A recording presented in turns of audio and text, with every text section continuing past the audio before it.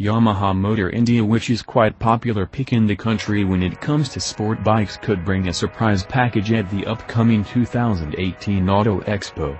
Scheduled for February next year, the auto show may witness the launch of the updated Yamaha YZF R3 with ABS and the YZF R15 version 3 models.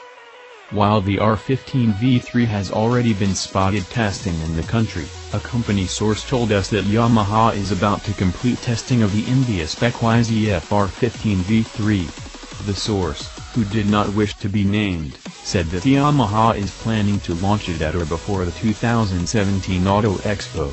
We also got to know that the new YZF R3 is making an appearance at the auto show, which will be launched in the country with anti-lock braking system, ABS, for the first time. While Yamaha has already launched a YZF R15 V3 in Thailand and some other Asian markets, India will get a low-cost version of the bike.